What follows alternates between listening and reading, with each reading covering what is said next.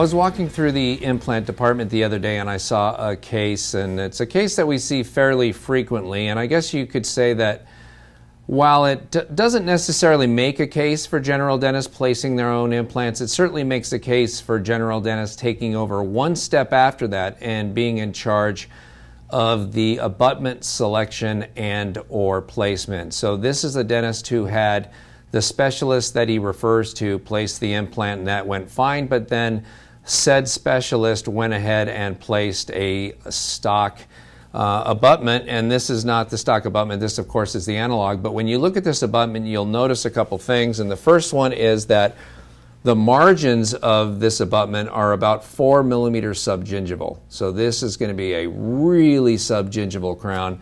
And as I turn this sideways, you'll notice that the very most coronal portion of that stock abutment is just about 1 millimeter supragingival.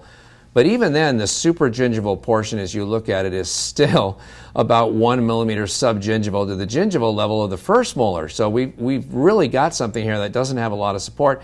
And imagine the crown here, obviously the crown to root ratio or the crown to implant ratio. There's just going to be a ton, a metric ton of tooth structure, of crown structure here before we finally get down onto the abutment itself. And so this is really not going to be a very good situation. These stock abutments, this is a 5 millimeter tall stock abutment, and you'll see some 7 millimeter tall stock abutments. Straumann makes one, so you could get an extra 2 millimeters of height here, maybe at the most.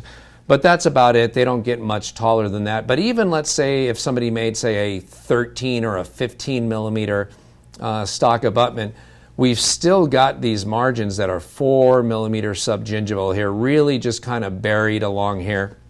And so this is one of those times where a stock abutment is just not a great choice. Stock abutments like this tend to cost around $175. And the surgeon actually charged the patient for this abutment. And so it's a way sometimes for specialists to be able to add a little onto the implant fee. They can charge the patient for placing the implant and then charge for the abutment as well. And then we get the case like this from the doctor who takes an abutment level impression, and we get it and look at it and say, wow, doc, this is going to be really difficult to make a good crown from. We'd really like to do a custom abutment here for it to be prosthetically successful. And in this case, fortunately, the doctor said okay, and he was willing to go for it. But now all of a sudden the doctor is going to be paying and charging the patient for a custom abutment as well. And so now the patient's kind of getting charged twice for this, and so this dentist is probably going to have to call the specialist and say, hey, look, thanks but no thanks, you put this stock abutment on, but it really can't be used. And you can tell this is a specialist who hasn't done a lot of restorative dentistry. I mean, you and I as GPs, if we put on this stock abutment, we look at this and go, that's probably not going to work, for a crown. Would you ever prepare a crown like this and go, yeah, that's going to work, no problem. If this were a tooth, would you ever think to yourself, this is going to work fine, we're not going to have an issue. No need for a buildup here. That's going to work out just fine. No, that would never occur to you. But for the specialist, this was going to be okay. But we know that's not going to be okay.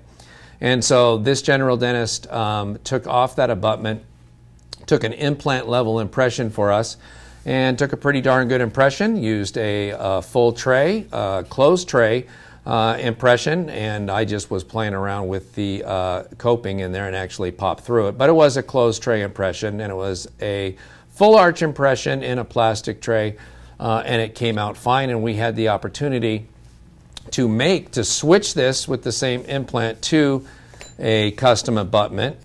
This happens to be a Nobel Replace wide platform implant. Again, a word on these stock abutments. If they average around, say, $175 for a stock abutment, I would say that we have to modify around 85 to 90% of the stock abutments that we see here in the laboratory. And there's a $75 cost for that. And so all of a sudden we're up to about $250 on the cost for a stock abutment once we have to modify it. And the two most common reasons we have to modify a stock abutment are we either have to reduce the occlusal height because there's not enough reduction, or we have to drop the margins subgingival on it because it's not going to be a very aesthetic solution. So all of a sudden we're up to $250 on a stock abutment that has to have adjustments made,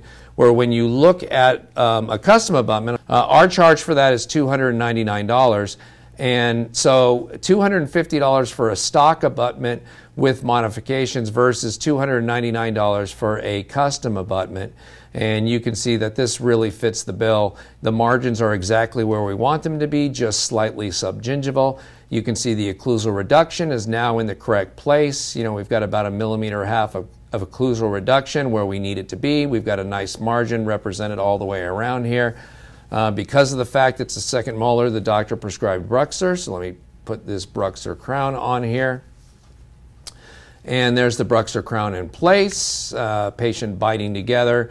And so with the custom abutment that we have in place now, we've got some nice dimensions on the crown itself, as opposed to when we had the stock abutment here, we were just going to have a huge chunk of zirconia that was going to be 4 millimeters subgingival with just this huge mass of restorative material sitting on top of that with just this really short implant, a bad crown to root ratio. And you contrast that to what we're able to do with the custom abutment. And so the custom abutment really is the right choice here.